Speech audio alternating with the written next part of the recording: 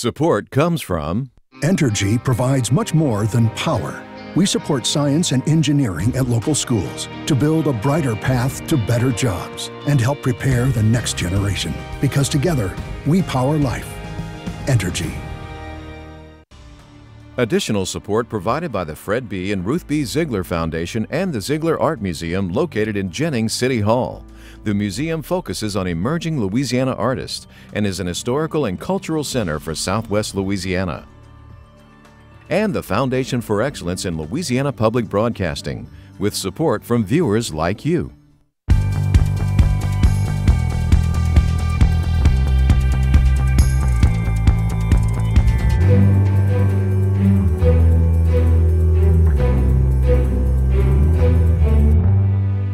Until the left-right debate becomes one of policy and not facts. Political division at the state capitol stops progress. It's really bad economics, as it turns out. Trump's tariffs and the strain on Louisiana industry. We found a lot of penguins where we didn't know there would be a lot. A big discovery and how it happened. Hi everyone, I'm Andre Morrow. Much more on those stories in a moment. But right now on SWI, the state we're in, this week's headlines.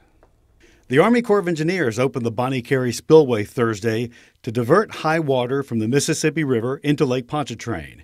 The 87-year-old structure is expected to remain open for 2 to 4 weeks. Corps officials say the diversion relieves pressure on local levees, lowers river stages, and reduces the speed of the river current from the spillway southward. The rising Mississippi has prompted the Corps to stop work on the replacement of a 500-foot-long flood wall at the edge of the French Quarter in New Orleans. The Corps says the work stops when the river reaches 15 feet on the Carrollton gauge.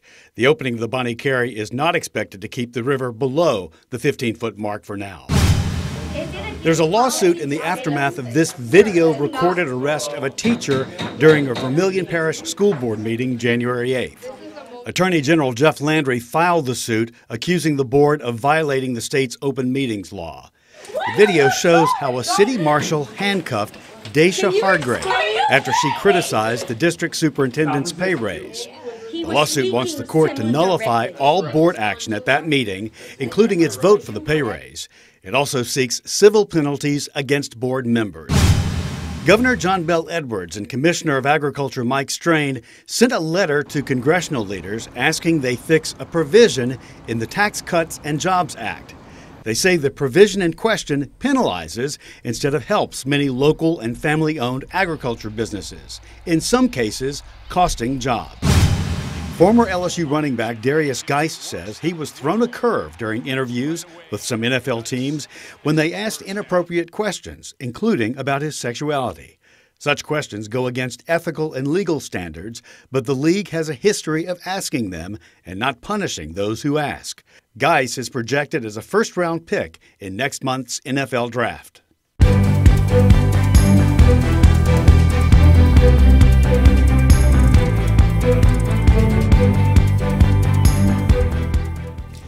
Is Louisiana headed off the cliff? The fiscal cliff, that is.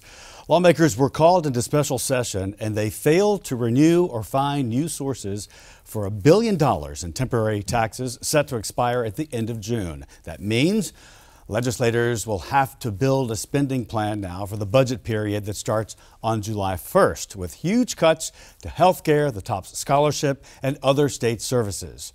LPB's Kelly Spires was at the Capitol this week as the session came to a close. Lawmakers were called into special session to shore up a $1 billion hole in the budget. A breakdown in communication and a lack of trust among members of opposing political parties caused the gridlock. Representative Cameron Henry, who leads the committee that builds the budget, said the governor should have had a better handle on how members of his own party were going to vote. Clearly that was not the case.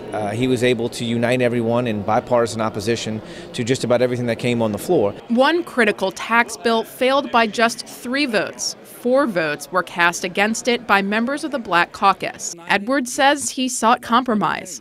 As governor, I pushed the Republicans from right to left and the Democrats left to right so that we can fashion a compromise in the middle. That is not always easy. And when I do that, there are some times when there is tension between myself and individual members, regardless of party. As the regular session starts, Henry's committee will be in the spotlight as they assemble a spending plan with $1 billion worth of cuts. From Henry's point of view, the budget isn't in that bad of shape. A standstill budget for this year would be $9.4 billion. If we were to raise all the money that the governor wants to raise, that would increase the budget to $9.6 billion of state general fund. So we're a little off on those numbers, the governor is. So we'll have to kind of figure out where he's coming up with his idea of a standstill, and maybe he has a different definition of the same amount of money as last year. And that's the kind of disagreement that will make compromise difficult in the coming weeks, according to Representative Julie Stokes, a Republican from Kenner. Half of the legislature going out telling half of the people of this state that we're wasting money and that there is no fiscal cliff. And you've got the other half of this legislature going around telling the other half of the state that your futures are at stake because we've cut so deeply. And until the left-right debate becomes one of policy and not facts that are so disparate that the public can't wade through it, we never solve the problem. We're here now with a group of reporters from the Capitol to help us sort out what the dramatic conclusion of this session means for the regular session starting next week. Julia O'Donoghue with the Times-Picayune, NOLA.com. Also Greg Hilbin with USA Today Network, and Sarah Gamard with LSU's Manship News Service. And of course, our own Kelly Spires. Kelly? Thank you, Andre. So to get started, we should talk about what kind of challenges lawmakers are facing in the regular session. Greg, what do you think the budget process will look like? Well, the first thing that lawmakers will have to do is assume, because they can't legally otherwise, begin building this budget with what they term as the shortfall, which is $994 million, almost $1 billion.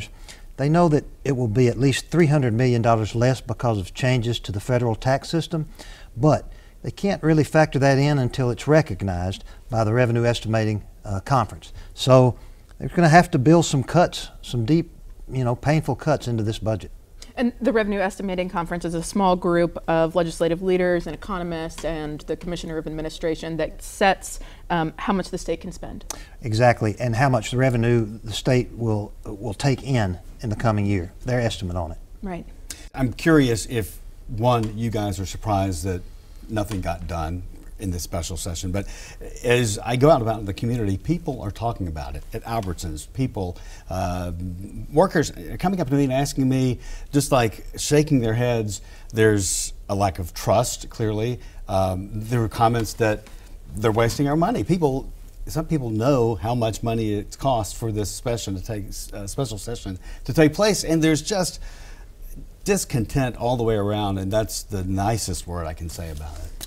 I don't know if I'm surprised or not. I think I was pretty surprised that they weren't able to get any tax bill out of the House. I thought that there might be a breakdown between the Senate and the House in terms of coming to an agreement. But I'm a little bit surprised that they weren't able to get a tax bill out of the House, and that ultimately the thing that sort of crashed and caused everything to crash was that there wasn't enough trust for them to agree to move two of the tax bills in the same order. So they had kind of agreed substantively that they might get these two bills out, but they couldn't trust each other to move the one that they liked or didn't like first. There has to be trust, and there has to be some compromise, but again, neither of those are there. Sarah, your viewpoint. Well, communication as well. There were two big themes this session from our perspective on Press Row, and that was, lack of trust among factions, among people in their own party, the administration versus the legislators. And the other theme was lack of communication. It was an astounding lack of communication the entire session. I was not seeing the backroom negotiations, but after the votes, we tended to come expecting things to go smoothly, at least for the last day. Mm-hmm. And the votes were, well, the second to last day, the votes were they didn't go through for either bill. There was supposedly a deal that didn't go through. And when we talked to lawmakers after and asked what happened, their idea of the deal was different from the other. Like the Republicans had a different deal in mind than the Democrats did versus the author of the bill versus leadership. So it was, people were just in their own reality throughout the entire session. These soured relationships among lawmakers, how will that affect policy making in the regular session? I think at this point, especially in the House, it's going to be hard to find these kind of collegial compromises. I mean, during this session, you had a member, Representative Seaball, come to the speaking wheel and call the governor a bald-faced liar. The governor as much as called the speaker a liar on the final night of the session after they tapped out 2 days early. And one member said, you know, we've lost our way. And so it's hard to build coalitions, especially for 2/3, 70 votes, with that kind of acrimony within the House.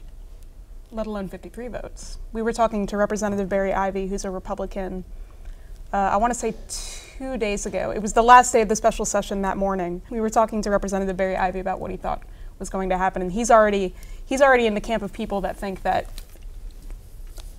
you know, partisanship has been so inflamed and the body has become so exacerbated with it that they're going to, like, a June special session will not be enough. There's going to be a third one. That's what he thinks. So there's already lawmakers who are predicting a third special session after this one. I think Sarah and Greg are right that the communication was really lacking, and it's been lacking since 2016. They've never communicated well in the House.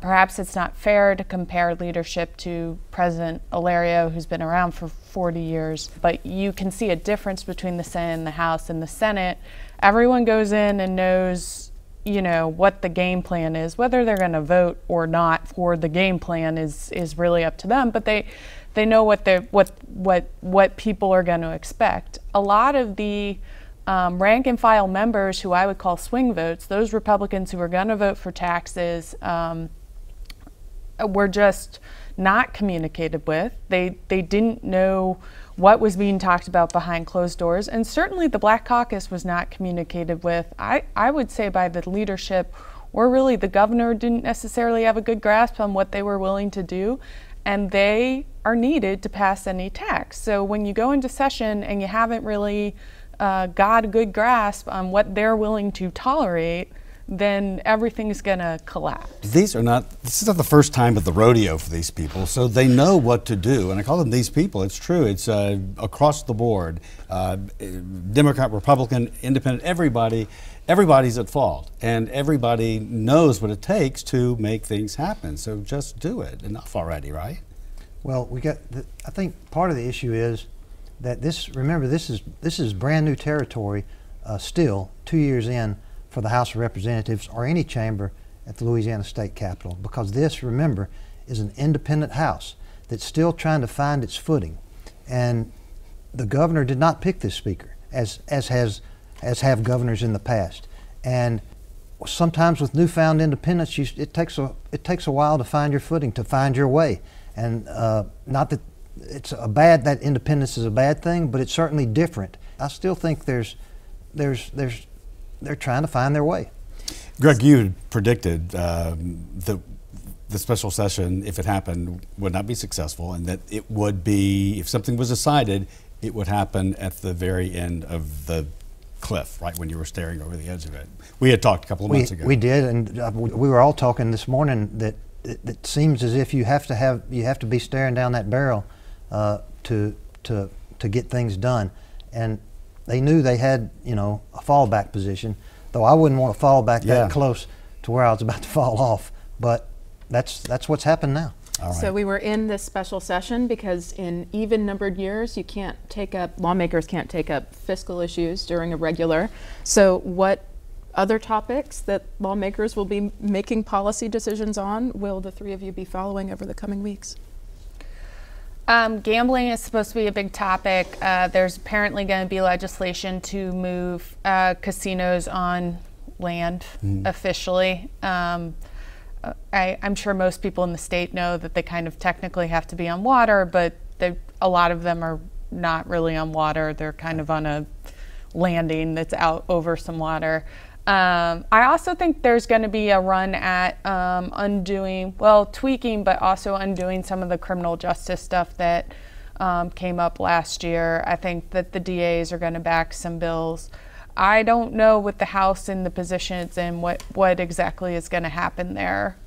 We do have some very conservative Republicans who are fans of that package, so it's not necessarily just a Republican-Democrat issue. Anything else that jumps out quickly? I think the governor will make another run at an equal pay bill for women and raising the minimum wage, neither of which I expect to pass, but I do think they'll make another run at it. And then there'll be a couple of bills about to try to tweak or ban assault rifles, assault weapons in the wake of the Florida tragedy, which also even the author, or the potential author, he hadn't filed a bill as of yet, but there's a former state police colonel said that he does not expect it to pass, but he at least wants to see where people stand. All right, I want to thank you all for being with us. I know we'll talk again. There'll be a lot, well, I'd like to say there's a lot to talk about, but it might be more of the same. We'll find out, though. Thank you so much. And a reminder to everyone, on Monday, join LPB Live for the governor's opening address of the regular session. We'll have analysis to help put everything in perspective, we hope. And join us here next week for continuing coverage from the Capitol. And the failure of lawmakers to act during this session has raised alarms about the state's credit rating. The rating impacts how we're able to borrow money to pay for things like road construction, for example. S&P Global, one of three major rating agencies, announced Wednesday the legislative gridlock is a credit weakness, but did not officially yet downgrade Louisiana's rating.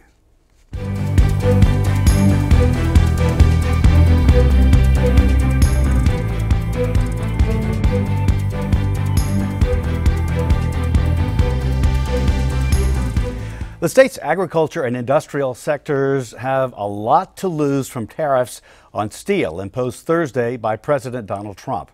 Earlier in the week, Louisiana Congressman Mike Johnson and 106 House Republicans, they signed a letter to Trump urging him to reconsider the use of broad tariffs. Senior producer Kevin Gautreaux spoke with an economist to see how the tariffs could play out in Louisiana. Fulfilling one of his campaign promises, on Thursday afternoon, President Donald Trump imposed tariffs of 25% on steel and 10% on aluminum imported from foreign producers who he says have ravaged the U.S. industry with cheaper exports. There's a lot of steel-intensive industries in the country, and when they're building some project or expanding, they want to do it the cheapest way possible. That's just economics. Lawrence Scott is an economist and president of his own consulting firm. He says that introducing a steel tariff guarantees two economic results. So the first thing we know is that the price of everything that has steel in it is going to go up. The second thing is going to happen, and this is as predictable as the sun coming up in the east, is the other side's going to retaliate. They're going to pick out something that we produce over here, and they're going to raise tariffs on that. Analysts predict that China may target U.S. agricultural products like soybeans, which are grown on more acres than any other crop in Louisiana. One of Scott's biggest concerns, though, is how the tariff will affect the historically high levels of industrial investment planned in the state. We have about $85 billion worth of projects that are at what we call the front-end engineering design stage in Louisiana. The cost of all those projects is now going to go up, which is going to make some of them think, should we do this or not do this? Scott says that while Louisiana companies like Bentler Steel in Bossier City, Nucor in Convent, and Bayou Steel in LaPlace will benefit from the tariffs, overall the economy comes out behind. There's been a number of studies that have been done that have shown that the number of jobs we would gain in steel are going to be way more than offset than the number of jobs we're going to lose in other areas, from retaliation to the fact that prices of steel are higher, so people are going to buy fewer of their products. It's really bad economics, as it turns out. President George W. Bush put an import tariff on steel in 2002, which resulted in the loss of thousands of jobs. The Port of New Orleans suffered a 46% decline in steel imports. A recent study for the Brookings Institution ranks Louisiana as the second most impacted state by tariffs due to its large share of steel and aluminum imports. While Scott has been supportive of much of Trump's economic agenda, he says the tariff issue could be the downfall of the president and his party. This has the potential to start off something that is really, really bad. And of course, if that happens, it'll cost him his job, because ultimately people vote their pocketbook, okay? And if the economy's doing really bad the next round, not only will he do badly, but also the Republicans in general will do badly in the next election. For SWI, this is Kevin Gautreaux.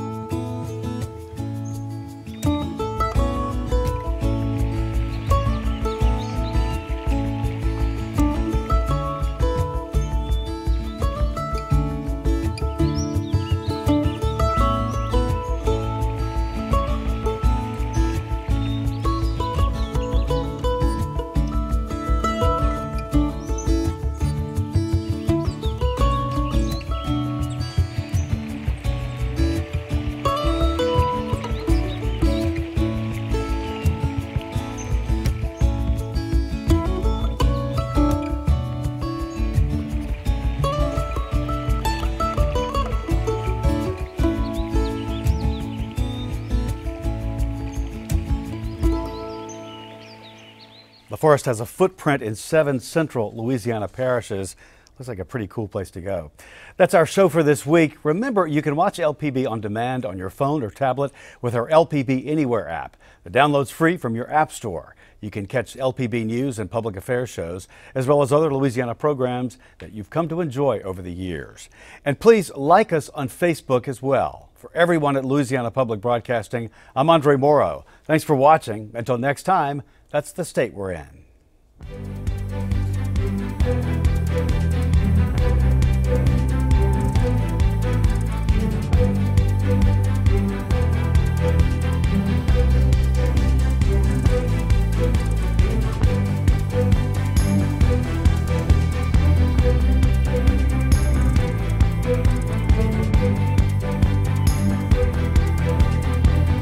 Check us out on Facebook and Twitter, and visit lpb.org, where you can view more stories and leave us a comment.